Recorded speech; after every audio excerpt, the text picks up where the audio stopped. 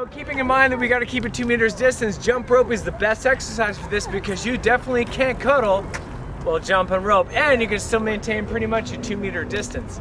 There you go, guys. So if you ever wonder what is the best exercise for keeping your COVID distance, it is definitely jump rope training. All right, man, let me show you how this is done.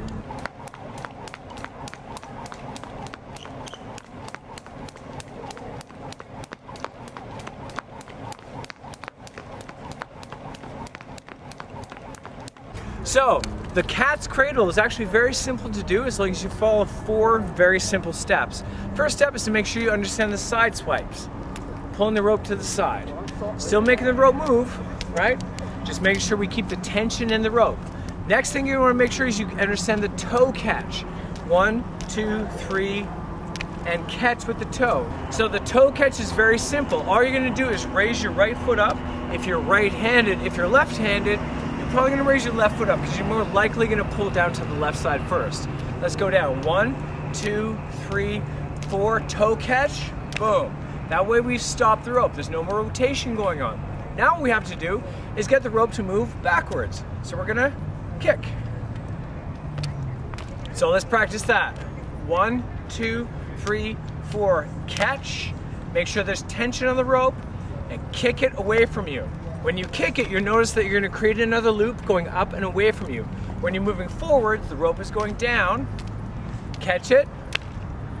Now the rope is going to move backwards. Catch it. Now the rope is going to move backwards. Okay? So we're going to go back to front ways. 1, 2, 3, 4. Catch and kick. Okay, that's how you're going to do there. Make sure you keep your hands out in front of you so when you kick, boom. The ends of the handles are right here. So after you kick it, the next move is to make sure that you cross the hands in front, and that's going to create the loop. That's what we're going to go into. Catch, kick, cross. Catch, kick, cross. So you make sure the ends of the handles cross over each other. That's going to ensure that you're making another loop. Catch, kick, cross. Right? Now if you've kicked hard enough, the rope is going to come up in front of you. When you change the angle of pivot, you're going to make sure they cross over here, and then you're just going to push the handles up into the holes that you've just created. Watch it one more time. Catch, kick, cross, loop. Whoa! Let's do that again, nice and slow.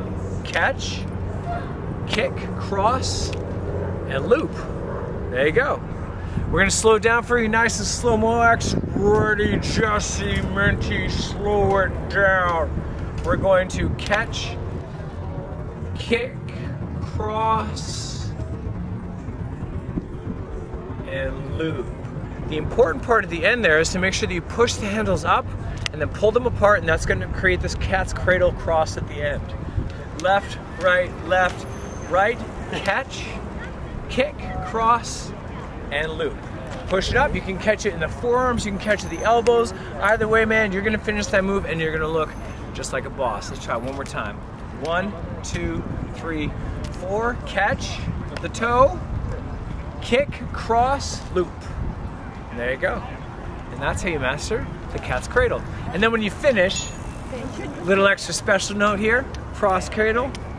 Little extra special one here, left, catch, kick, cross, drape it, and away you go. And that's how you do the Cat's Cradle Cross. All right, guys, and that's how you do the Cat's Cradle Catch Cross. Catch, kick, cross, and away you go.